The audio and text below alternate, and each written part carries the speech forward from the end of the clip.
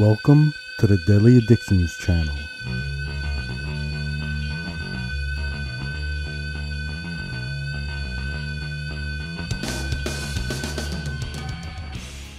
Thank you for joining me today. I'm going to be talking about my politics. I know this probably won't go over well. However, I thought it would be a good idea to have at the beginning of my channel, the creation of it, content that would tell about my personality, my worldview, to get to know me better. Most of my voting life, I didn't care about a party line, Democrat or Republican. I never took it seriously for most of my life. Maybe 2 weeks before an election, a major election, I would pay attention, do some research. I'm not a big TV or news person, newspaper guy. And minor elections, local, I would say, 3 days if I knew the election was going to happen. I always felt I would have to do my part though. So I've always gone and tried to make my vote count. However, after I got out of my depression and at the tail end of my Facebook wars, there was a question or a post by a cousin, and it had to do with Trump. It was, I guess, the time at the beginning of his presidency. And I have a little thing I do before I post on social media. I open up a notepad that I keep open, and when I'm gonna type a response, I usually leave it in the notepad first, type it, take a breath, analyze what I wrote, and then post it. So this cousin posted about a Trump story. I'm not sure which one it was. And as I looked at my response in Notepad, I realized, analyzing it, that it was really just bias. I didn't know exactly all the details, but I just wanted to analyze my intentions, my motives. After looking at it a little bit, I actually posted and said in the thread as a comment, I don't have a informed opinion, but I'm going to look into it. Something like that, or this was interesting. I probably regret it, thinking about it now. Politics suck. However, I thought I'd treat it like a real research project. In general, I started noticing things through the years. Although I was very busy with things going on in my life, things I didn't like very much, and protesting, how they would treat protesters when they were peaceful, the general vibe of politics, not that I ever cared. So now that I decided to do some research with my new mindset, I found it to be just pitiful. Looking into political science, behavior, it's just mind-boggling. There was studies I looked at in neurology where they could do scans of a brain, and with a good percentage of chance they could guess if you were a Democrat or Republican. That stuff interests me, the psychology of it perhaps, but when you get down and dirty into the political system, the people in politics, it disturbs me a lot. I never was really a big activist, maybe a couple of things I went to when I was younger. Although there was a place I went to several times where they had a local representative of the community. I'm not sure what the title was, but I was never really too into it. But now with my new mindset, coming out of an ordeal I had in my life, I decided I'm going to treat things in a different way, be a little serious, be supportive of people more, and look at it with an unbiased opinion. Take the time to inform myself, gather the evidence, so to speak. So I went looking and using skills and things you pick up. I had to find reliable sites, sources of information that weren't biased. It kind of gets disappointing when you look at all this media, all the misinformation, the propaganda. It gets ridiculous. You can even look further and you see the gaslighting and just utter manipulation of the news. So that was kind of interesting. And the system I sort of used, I didn't want to know the sources themselves. I wanted to see, when I asked a question or looked into a matter, I wanted to see which ones eventually told the truth. And that led me to eventually, for the last couple of years, have sources I kind of rely on to go to at least get an informed opinion, maybe with no bias involved. We get through the last couple of years with this clown of a president. For one thing, I don't really care, like I said before, Democrat or Republican, although now, looking into it, I'm kind of sick of them both. But I think there is a frame of mind where people just lose their mind over Trump. And there are very justified reasons to call him a clown, a liar, whatever name you want to think of. So I'm not a fan, and I know of him from the early days of Howard Stern, and I'm born and raised in Brooklyn, New York, so he's somebody I'm familiar with in that sense. When you look at all the things he's supposed to be tied to and all the surroundings of it, it gets muddied and just pathetic. However, I think you can do that with almost anybody. But I do understand more the mentality of you're just fed up. The way he speaks, the way he does things. So that might have been the initial launch into it, but I wanted to become more informed, get more involved. And there were things like the pipeline protest, Occupy Wall Street, where there's a clear change where it's just the police are too brutal, seem to be working in a fashion that tends toward fascism or just a political agenda I'm not happy with. So all in all, I'm getting a bad sense of it. Looking into actual politicians themselves became even more disgusting.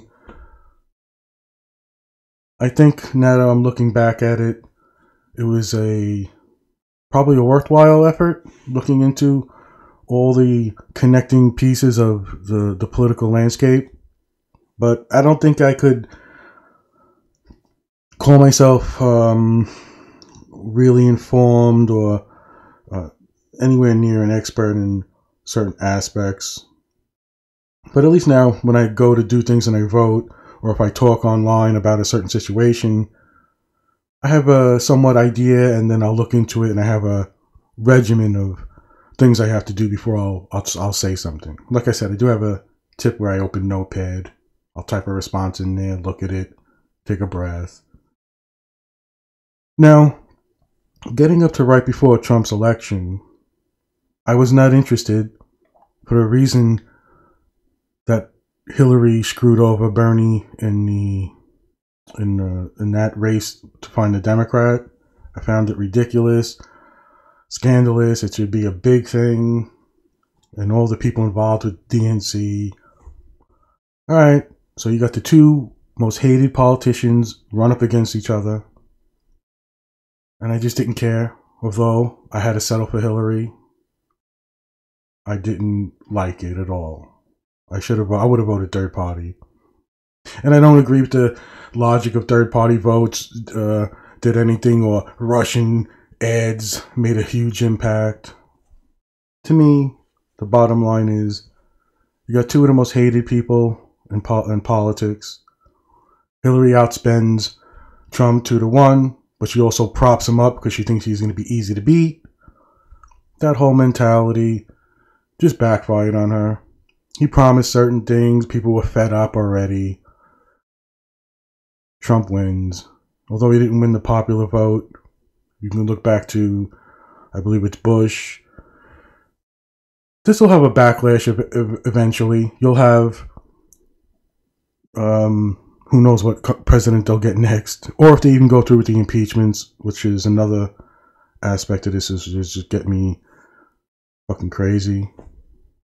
You got the Russiagate nonsense. Fine, you want to investigate? I'm all for it. Find you evidence presented, but I found Mueller's testimony and that whole thing to be garbage. And let's not even talk about the Kavanaugh bullshit that started happening. And he was eventually put into the fucking judges. So the whole thing's a mess. You find out that the politicians are in with the corporations, making money. And I'm left with, at the beginning of this race, 4 politicians that I could say on the Democrat side I would vote for. I'd probably vote for Jill Stein or a third party also. I'm done with the looking at it as, oh, the lesser of two evils, or vote blue no matter who. That's not going to work for me.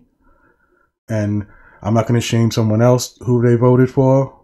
And at this point, politics is so shitty, I don't even blame people who don't vote, which was a major factor in Trump winning. So I think, in my opinion right now, I would think Bernie, Tulsi are my favorites. I could see settling for Yang.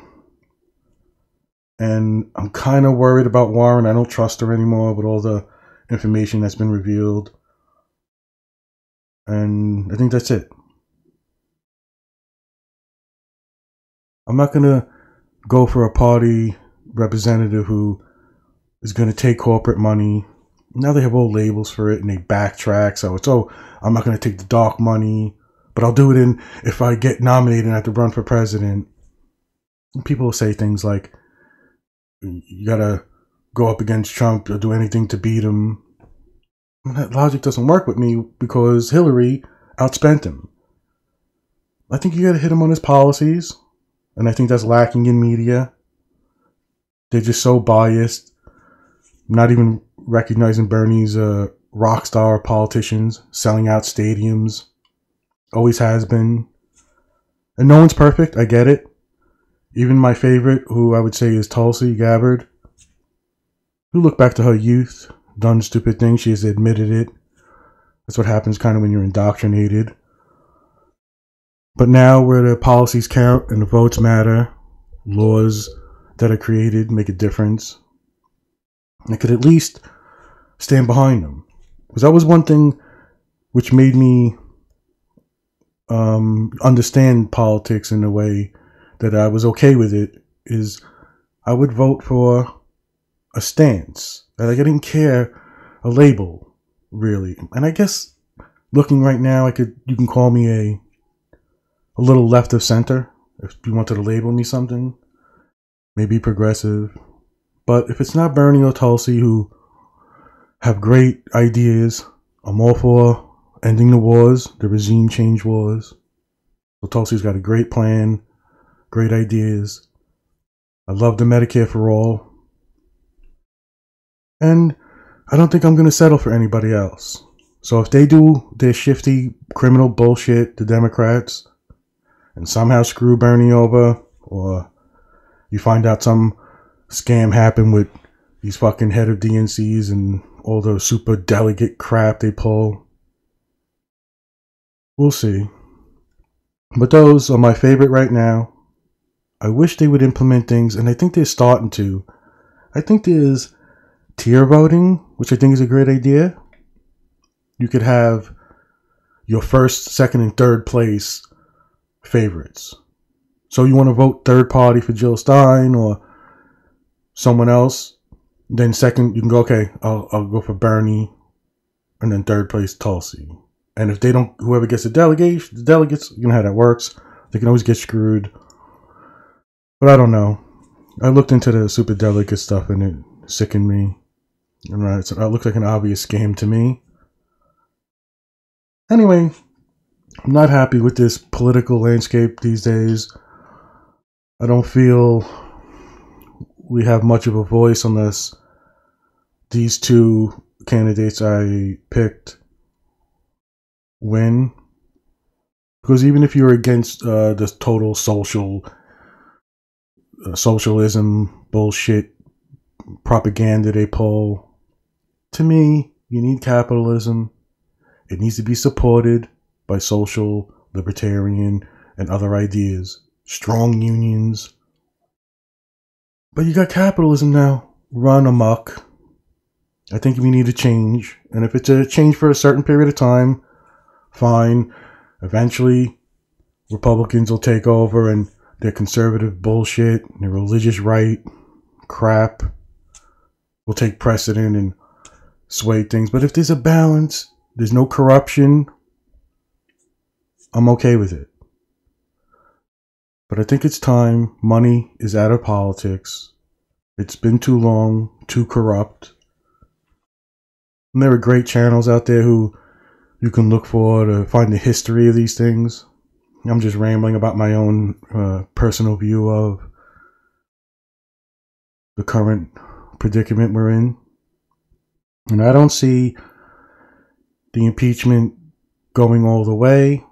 But if it does, and there's evidence, I'm fine with it. And I'm also fine with the Republicans looking into the Democrat nonsense, criminal shit that they pulled. If they did it, let them have their hearings too. Like, I don't care. Take them all down who are corrupt. Change the system. We need maybe some radical ideas. Maybe it's time to do protest. You look what's happening around the world. It can have an effect. And I think that's where I stand these days. I don't look at a big change coming unless people get their shit together, can take it seriously. But it's hard. Look at the way we're set up in the cities and the states around the country in the United States. It's work, worrying about things, and the things that you can't control with money. You can't buy happiness. That's somewhat true. But if you have the money, those things come easier. But the way we're run ragged, we're working jobs, and like me, up till my cousin asked a question on Facebook, I didn't care. I didn't have an interest in wondering how corrupt is a politician. You got people, Kamala Harris, who you find out about their prosecutor days. They make excuses for it. All the bullshit she did. And when she got called out on the debates by Tulsi Gabbard, it was a highlight for me. You should be ruined at that point. And that's what these debates are for. I want to see the best candidate, great plans, thorough. People want to spin narrative about Medicare for all or some fucking bullshit spin on regime change wars. And when you look at the evidence, when you actually look at the plans themselves, they're excellent. They show how it's going to be paid. There's no pie in the sky, unicorn wishing bullshit. Most of these people know what they're doing. And then you got the other side you got to watch out for, like the Cory Bookers who have charisma and speak nice. But when you look at their record, they're just corporate shills. They veto bills, don't vote for them because they're being paid by some pharmacy, some private prison industry. And this is rampant amongst all the candidates. I can't even believe Biden is even in the race. He doesn't even seem to have all his faculties. And they prop him up. They show polls with his name on it like he has some clout with anybody. But his substance is hollow. He just keeps mimicking the same things. He has no thoughtful process that makes me connect with him like a real person. I think it's time we get politicians like AOC, Alexandria Cortez, Ocasio-Cortez. She's going to make mistakes. She's young. Make dumb mistakes. Do stupid things. But she's a master of the Twitter, social media. I think her heart's in the right position. And I think she'll mature and get even better. So if things go that way, I could see change. But one of the last things I want to hit on is how corrupt I think both parties are. So even though I go through, I get an informed opinion, I could speak on matters and have an idea or at least a process that I can get an informed opinion quick, the more and more things get revealed, the narrower my list of candidates can be.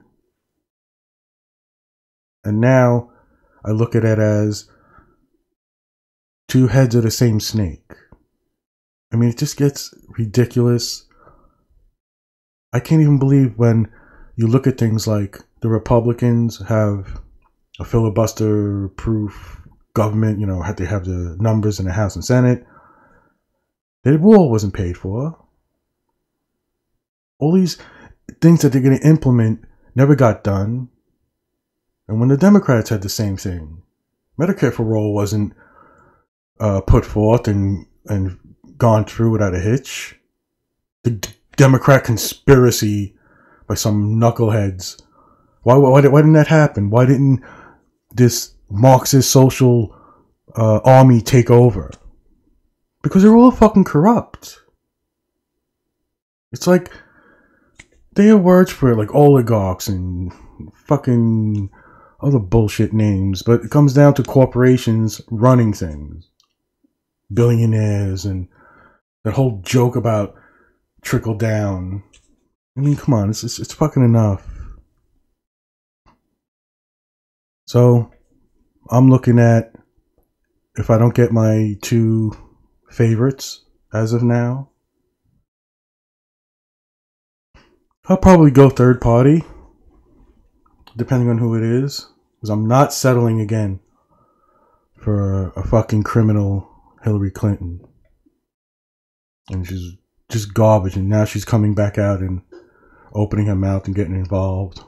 Is she gonna spout fucking nonsense for their warmongering bullshit?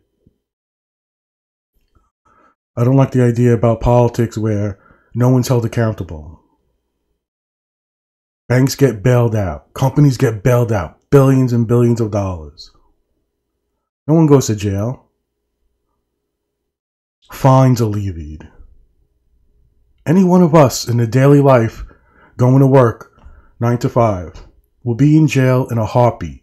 You can't smoke pot without getting a ticket. At least now they decriminalized it, so to speak, in New York. But it's not totally legal like California.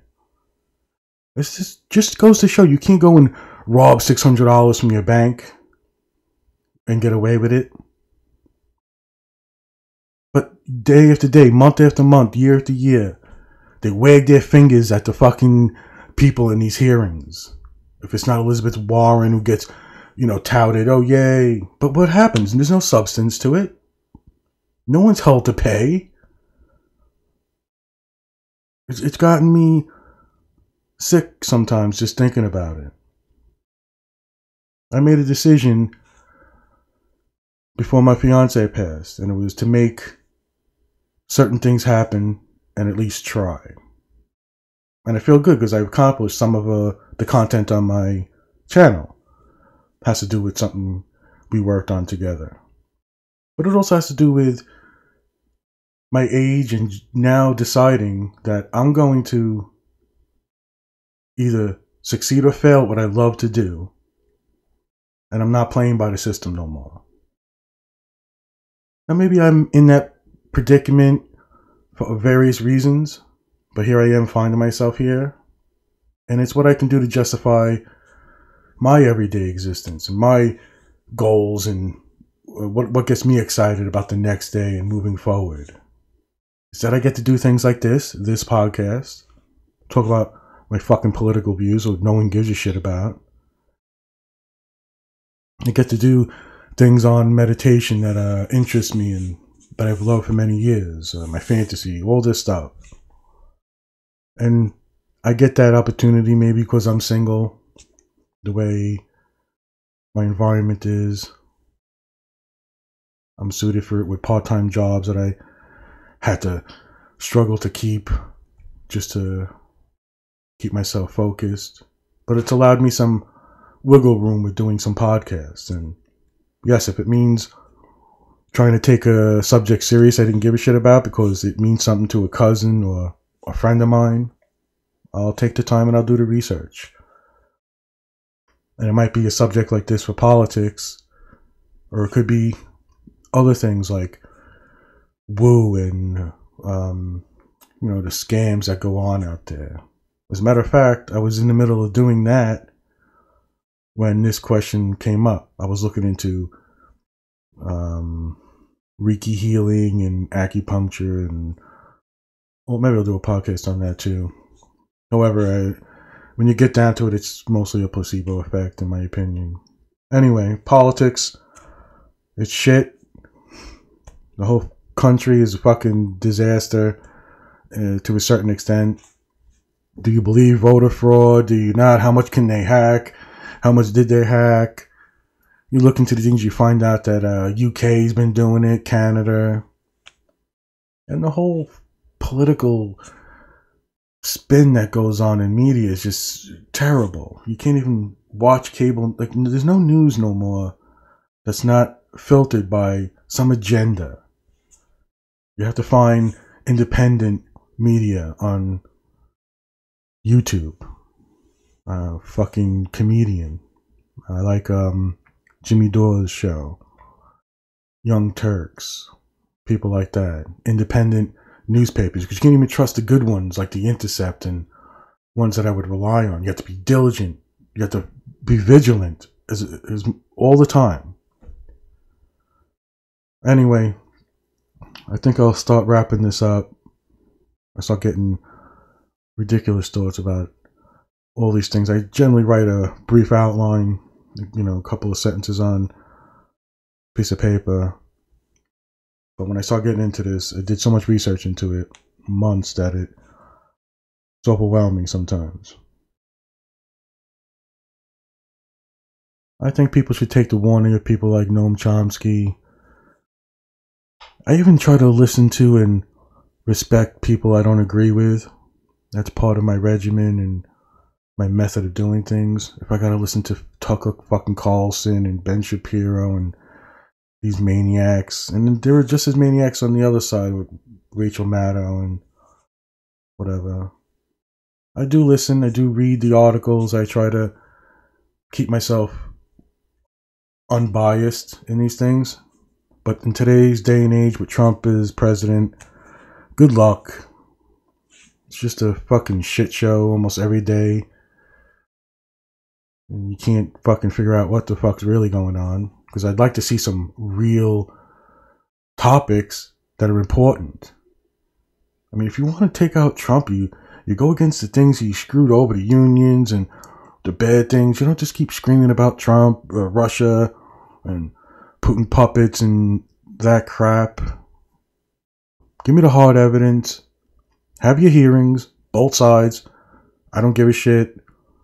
I'm not favoring one side or the other. Well, I think I'm leaning Democrat because in my older years now, the religious angle is just something I can't deal with. So I would say I am biased towards Democrat, but no longer corrupt ones, if that makes a difference. And then because I'm open-minded, you give me a Republican who stands on some of the arguments that I stand for and has stances and champions some of the things that I value, I'll vote for them. So I'm not going to just turn a blind eye to logic and reason. And that's what I think too many people do. I hope to see more people visit my channel, leave comments. Thank you for joining me today. Until next time, I'll see you then.